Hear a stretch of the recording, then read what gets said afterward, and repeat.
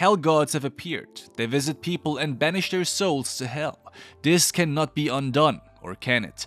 In this video, we will find multiple semi-serious ways on how to beat the hell gods in Hellbound. People have started to be visited by angels all over the world. Whenever an angel would appear, it would tell you the exact day and time when you will die. The series calls them angels, although to me they more appear like death angels or shinigamis. If the angel tells you that you are bound for hell, giant ape-like hell gods will chase you down and rip you apart, after which they will toast you like a malfunctioned Chinese toaster. And of course, suck your soul out of your ashes. Here's what we know so far. A group of students are sitting inside a cafe and have a chat about a new cult that is called the New Truth. Religious fanatics that call out sinners and aim to purge the world of all evil, obviously having a slight Yagami complex. The cult leader currently explains how these angel visits and hell damnations are justified since it's the work of God. He sees nothing evil in it. Meanwhile, somewhere in the background, a middle-aged man, soaked in sweat, obviously anticipating something not very good, fixates the clock on his phone. This man is experiencing his last moments of life. When the clock strikes 1:20, a great rumbling announces the horror that is about to come. Interestingly enough though, it isn't just him who hears the sound, but everyone around him hears it too, indicating that those bound for hell are executed publicly and for everyone to see. The hell gods have arrived. After these beings broke into the cafe, causing a lot of collateral damage, our guy runs for his life and is surprisingly able to more or less outrun them. They are powerful but not very fast, right? So I suggest, until we figure out a better way on how to beat them, we better get ourselves a nice pair of Nike Frees, enough Compete blister patches, and never, ever skip leg day. Anyway, the first victim in this movie is not just banished to hell, but literally abused as a sort of human basketball. It's terrifying. Luckily enough though, he isn't killed before videos can go viral. Analyzing the footage of what is actually happening here is a good idea. You see, if I walk down my street and out of nowhere hairy hell gods arrive and make a scene, I would be prepared. I have dedicated a large part of my former life to weeb culture.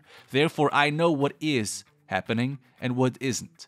But from the perspective of an ordinary citizen who has not explored the sophistication of waifus and other stuff that I am not yet comfortable sharing publicly, this would seem very unreal, no? The point that I'm making is, for all we know nothing at this point. The local police station thinks similarly. Here we meet an important character of the series. He's a policeman, a father of a teenage girl, and a husband of a murdered wife. His duty today is to find the cult leader and seek out information on what happened today. When our policemen arrive at the cult venue, we get a breakdown of today's events from the perspective of the cult, which basically justifies the incident because the killed man was a sinner and therefore deserved his punishment. This guy, the cult leader, is a very lucid and eloquent speaker. He doesn't seem to have any malicious intent, yet seems to know more than he shares. But as far as we know at this point, he has encountered these hell gods many years ago already. By the age of 20, he traveled to Tibet, where he witnessed hell gods doing their casual thing. This experience changed his perspective on life so much that he became the man that he is today. Now, I don't know about y'all, but this sounds more like this dude was tripping balls in Tibet. Before we continue, a fantastic offer from our sponsor today. Surfshark is one of the leading VPN providers, allowing you to stay private when browsing the internet. Today, they offer a massive 83% discount and 4 months for free on top of that. I don't think there's a better deal out there right now. With Surfshark, you can unlock the biggest Netflix libraries around the world, like UK, Japan, or the USA, quick and easy. But if you do need help with any of their services, they have a 24/7 customer support ready to help you whenever you need it. In my opinion, the greatest thing is that everyone in your household can take advantage of the same subscription. That's right, you can connect to Surfshark on unlimited devices at the very same time. Now, if that doesn't convince you, then there is also a 30-day money-back guarantee. If you're not happy with it, no problem, take back your money and no questions asked. Stop being the prey and become the shark with Surfshark. Click on our link in the description right now for the best deal and take back your privacy. With that said, thank you so much Surfshark for sponsoring this video, and now let's go back to the movie.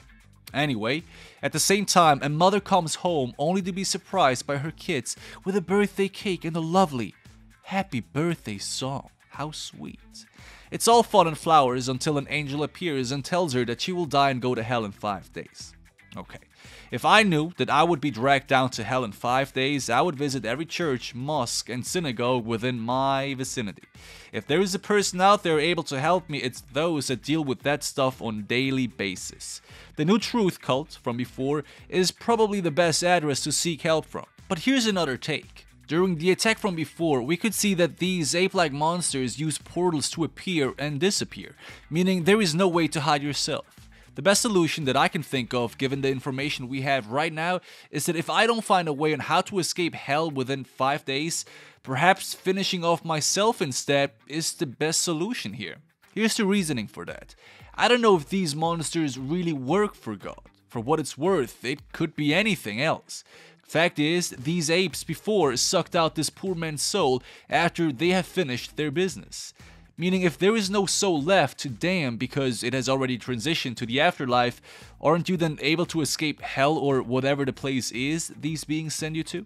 It may work, but it may doesn't. But once they catch you, there is just one direction on how that goes. So anyway, the mother visits a lawyer who specializes in the New Age cult. You have to know that while the cult is looked at as something good, there is a subfraction of the cult called the Arrowheads. Those Arrowheads actively search for sinners and punish them themselves.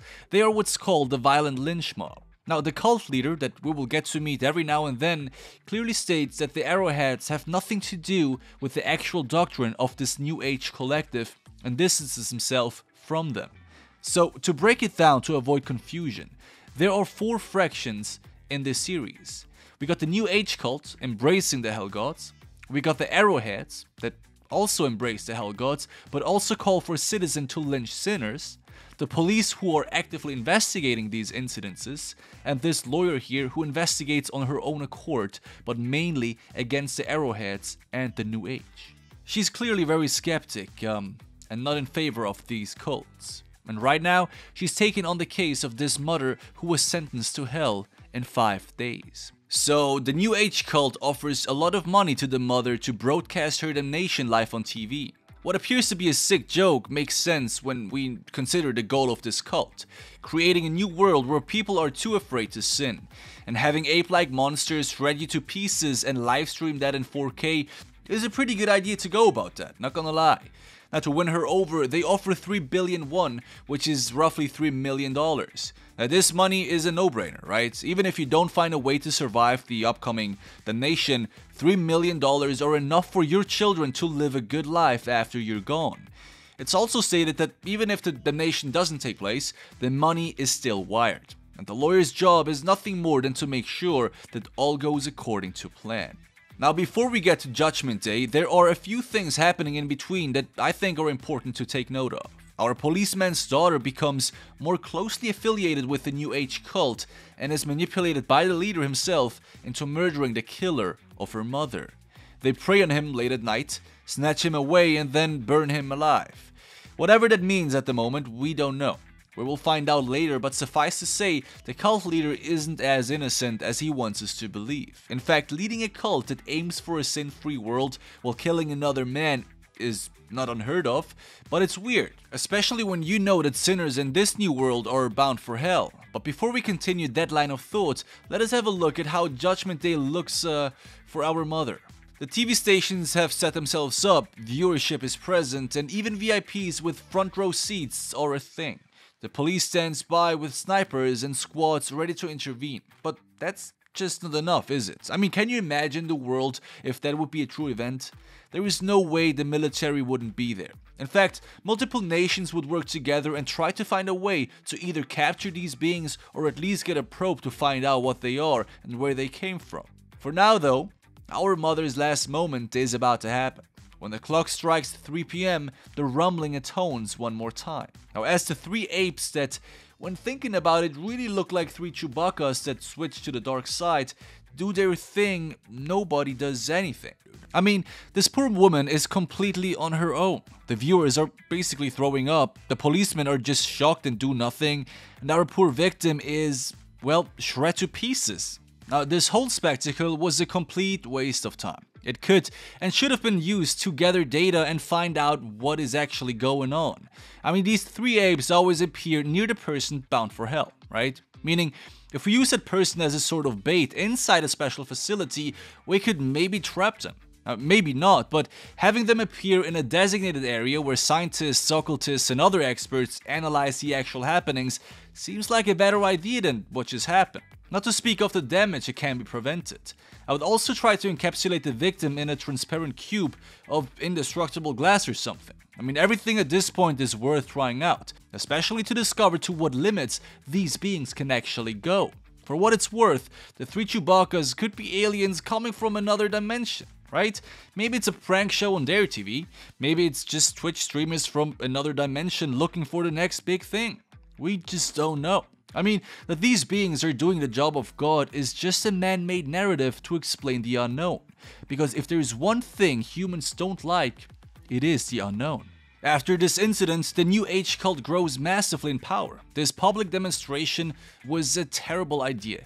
The greatest threat now is the cult and not even the apes themselves. You see, the huge new following becomes more violent by the minute. Everyone who isn't part of them is viewed as the enemy and must be purged. Now this leads to multiple happenings simultaneously. Let me break it down real quick.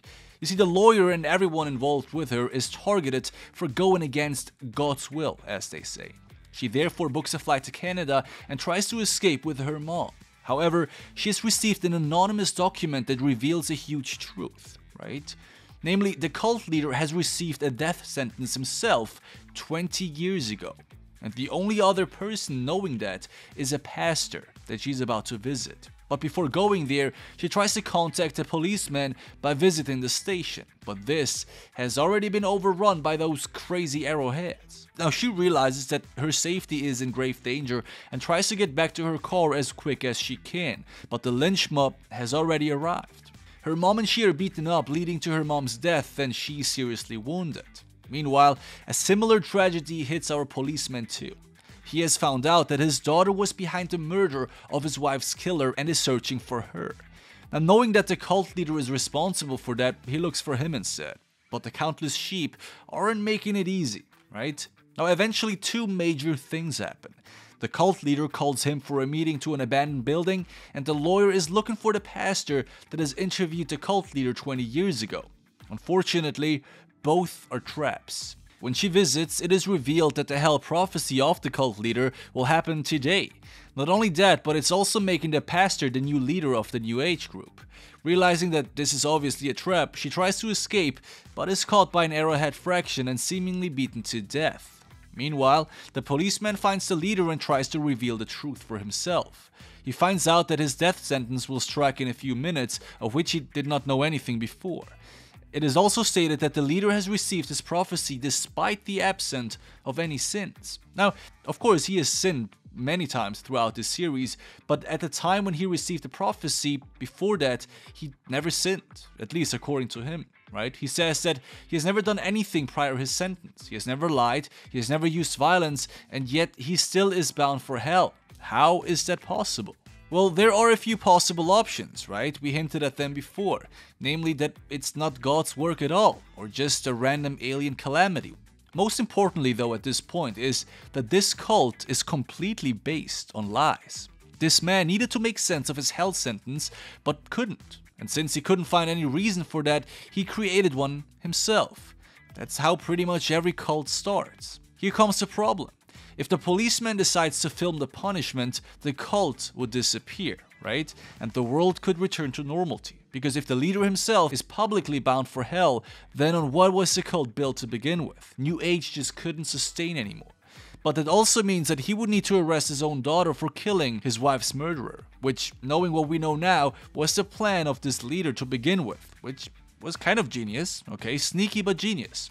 Anyway, what would you do? Sacrifice your daughter for the greater good, or save her instead of the world? A tough decision, but safe to say that saving one's daughter is probably the thing most would do. Although, to make sure, I would still film his punishment just in case, you know? I mean, it's always good to have some jokers left to play. Now all of this though reminds me of Death Note, no? But instead of the perspective of the Death Note holder, it's from the perspective of Kira's followers. They usually oversimplify what is going on and create a cult based on what they see. Exactly that also happened in Death Note, right? The only thing difficult to explain are these ape-like monsters and the light that appears once they have finished torturing their victims. Anyway, as of now, 4 years have passed and the cult has grown into a massive movement dictating the moral conduct of society, not to speak of the giant money grab they have established. All new Hellbound people are captured and their execution openly broadcasted. These displays help the cult to maintain their power and control the population through fear. Everyone who is against them, or even just a family member of somebody who's hellbound, will be lynched and shamed. If you think about it, that's what hell is, right? Which I guess is the irony here. Now in the second half of the series, we follow a TV producer who has just become a father. While he's at work, his wife is resting at the hospital. The birth she gave was premature and the baby has to be taken care of for some extra time. However, the unthinkable happens. The baby is visited by an angel and sentenced to hell in 3 days. How is that possible, right? According to the cult, just sinners can be bound for hell. How is a baby able to sin? I guess that is a key moment in this series. But before he can visit her at the hospital and learn the truth himself, because right now he doesn't know, he has to search for his co-worker who just disappeared. Eventually, he finds him at the local lake and finds out that he is bound for hell shortly. And not to burden his family, he sought a secluded place to die in peace. Here's a tip from my side though. If you are bound for hell, I suggest you don't spend your last moments near a water source. Unless, of course, you prefer to be drowned other than shred to pieces, which I guess is not an easy choice to make, but it makes me conclude that you have some power over your last moment. These Chewbacca's react instinctively. They don't seem to care about in what state you are. All they want is to kill you, meaning if you really hate a person and you really want to dedicate your last moments to make that person's life a bit worse, visit him or her just before your sentence strikes. There you go. You could also get stupid high to make this a bit more fun. I wouldn't recommend LSD though, but DMT may help you switch to another dimension just in time. Maybe that's the key to escape, I don't know. In any way, instead of being drowned or shred to pieces or whatever, I would at least opt for an anesthetic and just sleep through my last moments. Seems to be the most comfortable way. Now, I've said before that finishing off yourself before your judgment day could prevent you going to hell. But earlier in this episode, it was revealed that other people have tried exactly that. It didn't work. They were brought back from the dead and, well, killed again. Which is weird, but it implies that these Chewbacca seem to have at least some connection to the afterlife. But anyway, after the co-worker has turned into human charcoal, a secret organization appears and cleans the area of any remnants. Now this is a new faction that is, by the way, led by the former lawyer that we thought was killed before. What they do is they support the victims before they're captured by the cult, basically helping them to go on while protecting their families. But before our character can find out what is actually happening, he is made unconscious and dropped off somewhere far away. When he wakes up, he goes to the hospital where his wife tells him about the prophecy their baby has received, which is just the next shocker basically. This triggers a cascade of events. Knowing about the organization from last night, he decides to visit them for help. To make it short, they propose to broadcast the baby's death to reveal that the cult is full of and based on lies. They think showing the world a sentenced baby would show that God can't be involved in these things and that we should, rethink and go back to how things were.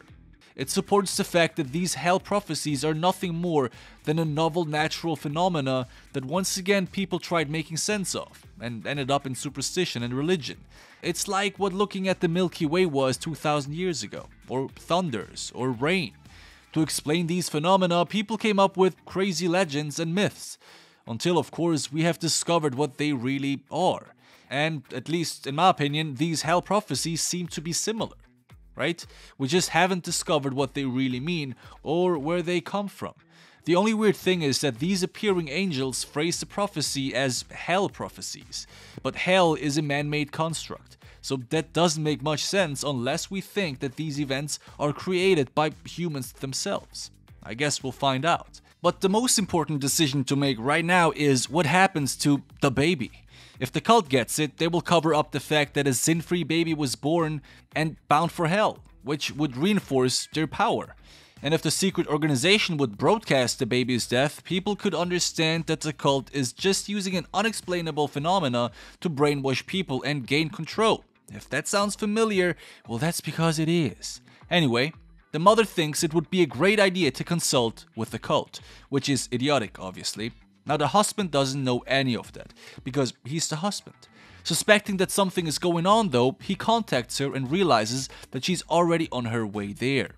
He then rushes over with a lawyer and tries to stop the cult from getting the baby. To make the long story short, they are able to get the baby back, hide themselves in a secret spot, and wait until the punishment takes place. There's a bit more happening, but we don't care about that, do we? What we care about are 3 shadowy Chewbacca's that hunt down the baby. As our hairy friends arrive and savagely burst forward to grill the newborn and devour its soul, I can't think of anything else but using a high-power vacuum to suck them in. I mean, they look pretty ghostly and stuff. Not sure if a Dyson would work, but I got one recently. They suck pretty hard, in a good way. I guess it's worth a shot, that's what I'm trying to say here. Anyway, through parental love and sacrifice, the baby can be saved, although both parents must die.